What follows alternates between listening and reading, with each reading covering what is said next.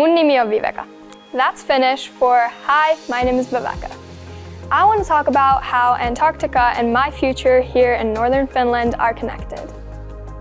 This is Helsinki, located at 60 degrees north latitude.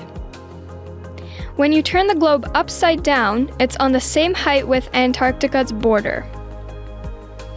The southern latitude of Finland's Antarctic Research Station, ABOA, is about 73 degrees. Let's turn the globe back again. At the same height as ABOA is Nuorgam, which is the northernmost village in Finland, and actually in the whole European Union. These coordinates are the answer to why we Finnish people know so much about cold climates. Cold winters have an impact on everything in Finland. We have to survive in the cold. When building railways and roads, we have to take account of frozen and slippery ground. The roofs of our houses must be able to carry the load of snow. Walls need to be insulated from the cold, and the water pipes need to stay unfrozen. As late as the 19th century, Finland shut down for a part of every year because all of our ports froze in winter. We got our first winter port almost 150 years ago, and since then, the opening of shipping lanes has been part of our seasonal cycle every year. So it's easy to see why our expertise in icebreaking and marine engineering is immense. Antarctica is the world's coldest, driest, and windiest place. Antarctica contains 90% of the world's ice. The melting of that ice would raise sea levels, especially in the northern seas. Research in Antarctica is particularly important because Antarctica is our last chance to conduct research in an environment where the human handprint is not visible. The Antarctic Treaty devotes the entire continent to scientific research. We Finns have been full members of this treaty for over 30 years. In addition to Antarctica, we also conduct research in the Arctic. You can make a feature-length film about Finnish research in Antarctica, but here are just a few examples that come to mind.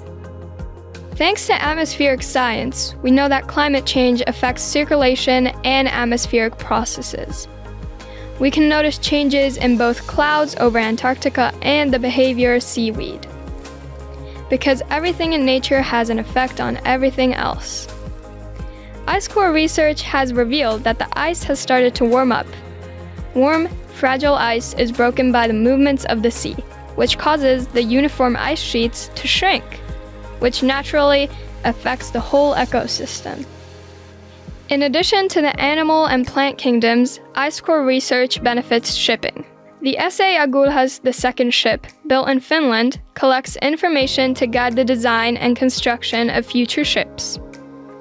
My last example is about Finnish geodesists. In Antarctica, they measure, among many other things, one of the longest continuous GPS time series of the continent. The results from Antarctica are important for ensuring that we can rely on our smartphones to give us directions everywhere. The international network is the foundation of research, because Finnish research, or anyone else's, only has meaning when it's combined with other knowledge. Only then will we know where to invest our resources. That's why it's great that Finland gets to host the next ATCM meeting. Dear friends, the future of our planet is in our hands. We can find the best solutions only by working together. Finland is firmly committed to this work. I'm honored to welcome you all to the 45th meeting of the Antarctic Treaty. Welcome to Helsinki. Bye bye! Tehkää viisaita päätöksiä, make wise decisions.